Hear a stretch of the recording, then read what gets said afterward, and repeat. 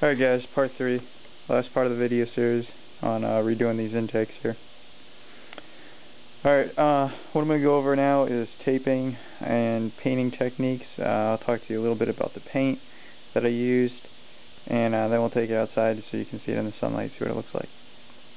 Okay, first thing, you've etched your intake, you're ready to paint it, but you need to tape it off. What I do is I over tape. The biggest thing is you just want to get any of the mating surfaces or on the intake where the holes come through, the bolts that hold it onto the head. You want to make sure that you have tape that's pushed down on the back side, because you do not want this paint to run through and get on your mating surfaces. It's just more work to clean it off. It takes 5 minutes to tape it. You know, it'll save you a bunch of time and a lot of headaches. So I like to do that. As well, I tape off all the holes where you're gonna put bolts in or threaded plugs. This just prevents, again, you having to either clean out the holes or re-tap them if it's real bad, or you know, this stuff dries really hard and it can be very difficult to clean out the threads if you do manage to get the paint in there. So you want to tape off all, like I said, all your flanges. In particular, the most important ones are definitely the base, both the side runners where it bolts on the head and the two ends where it seats to the block. You want to have that stuff clean, taped off, and you don't want to get the POR on it. If you do, you can actually cut the edge of it and then scrape it with a razor blade, but it takes forever. And if you didn't tape when you etched the material, you might have etched those surfaces and it may stick, and then you're kind of screwed. Then you're going to have to take some kind of something with some grit to it and try to sand it off. So yeah, that would not be fun. Alright, painting technique. Now that you've got it taped off and you're ready to paint, you can see this stuff dries hard. Just stuck to the box. What you want to do, or what I found works best, is you want to work in a logical pattern. This paint, this silver POR 15 that's impregnated with aluminum, it looks almost identical to the factory finish, the Edelbrock color. So you want to make sure that that you work in a logical pattern so you don't miss any spots. What I like to do is I work in all the hard areas first, like all these inside these cracks, and just work my way around. And I start on the bottom plain, go all the way around, then I work my way up, do the sides, you know, flip the intake around.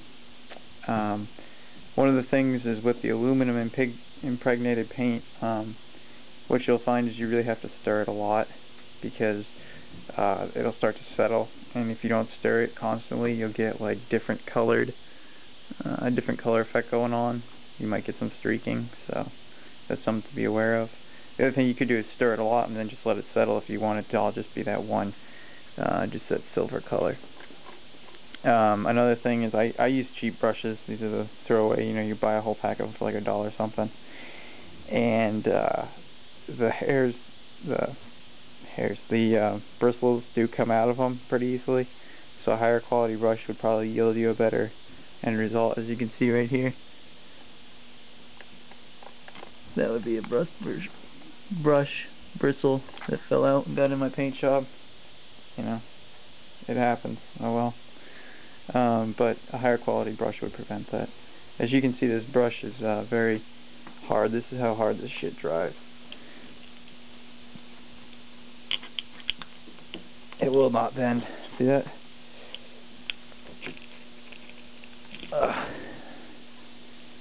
So you definitely don't want to use your best brush, because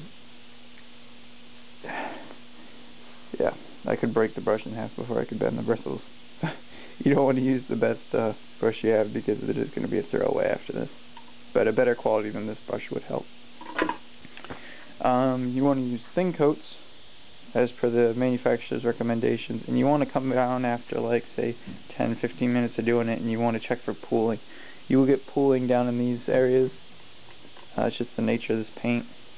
So you want to come back and try to clean that up as best you can. It doesn't have to be perfect, you know, it's an intake. I mean, you know, how perfect do you want it? My other one I paid more attention to because it was in the willies, and it's just, you know, a motor that you're going to see more. This one you're not, but, you know, I still want it to look halfway decent. You know, if I'm going to put an intake on it, I don't want it looking all raggedy like they usually do, or that you see them a lot. So you want to do that, and it'll get tacky after about 30 minutes, tacky to the touch, and you probably want to do 2 coats, just so you make sure you hit all the areas, and you know, you want to, the second coat, you know, be light with it. You don't want to play with it too much after it starts to set up, because that'll inhibit the self-leveling characteristic of the paint. So you want to make sure that, you know, once it's set up and it's not pooled anywhere, you want to give it time to self-level and smooth out so it'll look nice.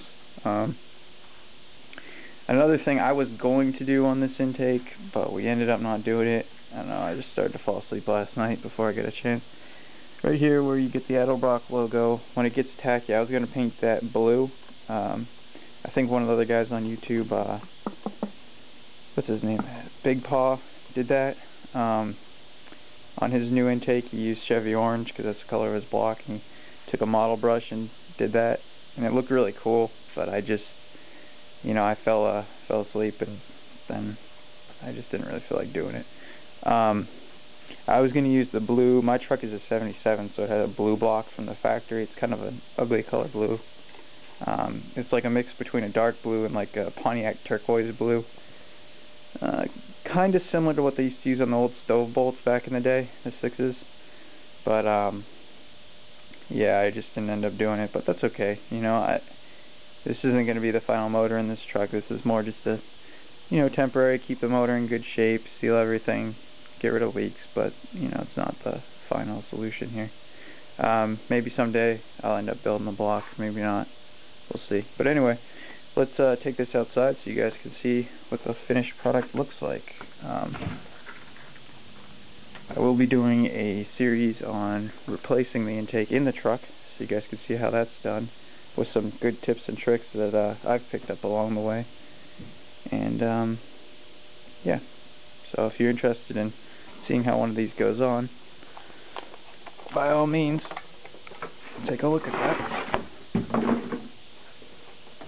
It's out in the sunlight, and again, you don't want to let this thing dry out in the sun, direct sunlight, because it's not UV resistant.